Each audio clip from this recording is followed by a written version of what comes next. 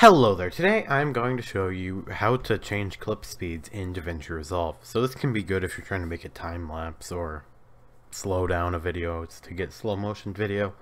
So yeah, there's that. So first get your clip, obviously, I guess, why else would you be doing video editing, I guess. Then put it in your timeline, obviously. Then right click and click change clip speed. And then where it says speed here, you can grab it like that, or you can slide it like this, and if you want to, you can click reverse speed, but you could just go like this, and then it'll make it go reverse. So yeah, that's not how you would slow it down. First I'm going to show you how to speed it up here. So this would be speeding it up.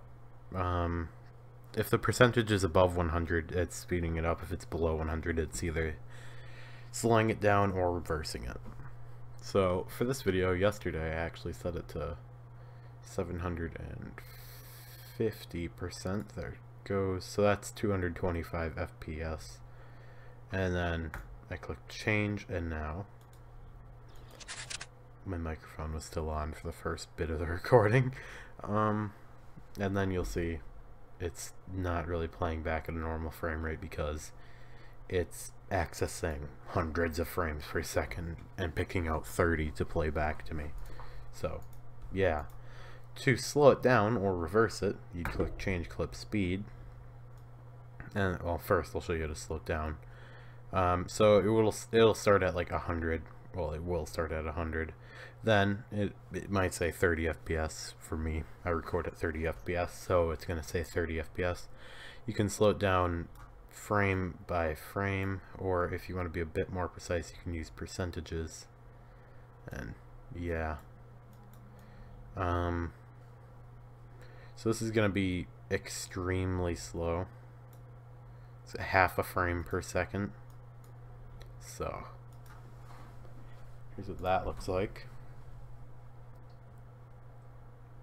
So every 2 seconds it's playing one frame, and it's normally 30. But click change clip speed, and then you could, if you set it to -100%, okay, it's not going to be bloody hell perfect.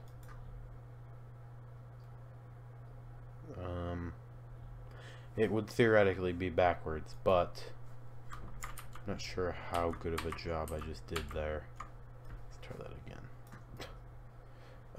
Change clip speed. Here it is. Just click reverse, ideally, and then it's reversed. It's brilliant now. And there's that. So that's pretty much it. Thanks for watching. I'll see you next time. Goodbye. If you have any suggestions for tutorials or need help with anything I mentioned in the video, comment below. I should get back to you within an hour.